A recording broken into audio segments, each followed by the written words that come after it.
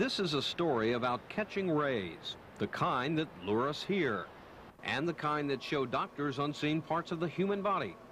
But this is not a story about getting a better tan or making better medicine. Instead, this is a story about NASA and astronomers, about the Space Shuttle, SpaceLab, and a sensitive observatory that may show us our universe in a whole new light. For 10 days in May, a SpaceLab mission called ASTRO-1 will focus its ultraviolet and X-ray telescopes on places far beyond our reach. Its sensitive instruments will catch the rays, ultraviolet and X-ray messages that is, from these distant places. These messengers, invisible to the human eye, will bring new information about exploding stars that forge the elements used to make new stars, planets, and even life itself. About tiny stars where a sugar cube of matter weighs as much as 1 billion tons. About mysterious objects that shine with the brilliance of 10 trillion of our own suns. And about so-called black holes in the very fabric of space that are so gravitationally strong that neither matter nor light can escape from them. ASTRO-1 will show us a violent, ever-changing universe, unlike the peaceful, serene heavens we see with the naked eye or from ground-based optical telescopes.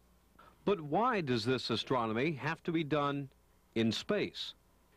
When we look at the light from stars and galaxies from the ground, we really don't see all of it.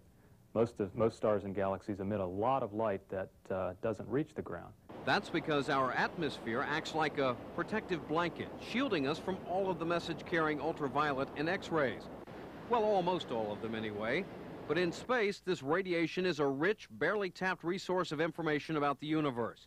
ASTRO-1 will open our eyes to the knowledge hidden in the invisible universe. This is the first opportunity we've ever had to place an observatory like this into outer space, manned by astronaut astronomers.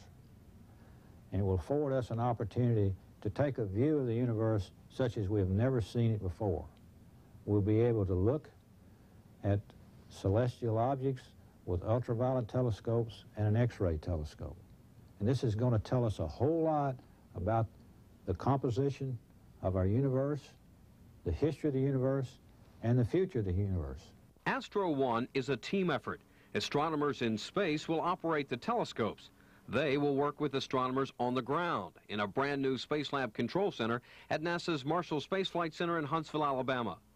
Other astronomers will participate from a facility at the Goddard Space Flight Center in Greenbelt, Maryland.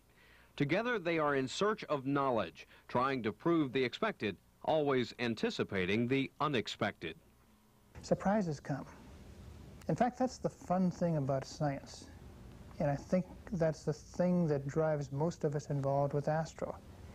We think we understand what these objects are and what radiation they're going to emit when we go and measure them in the ultraviolet or X radiation.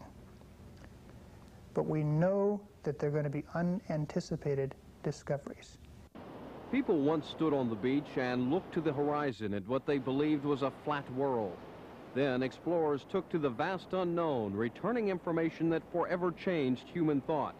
Perhaps we are standing on a similar coastline, awaiting discoveries that could lead us to a whole new understanding of our universe.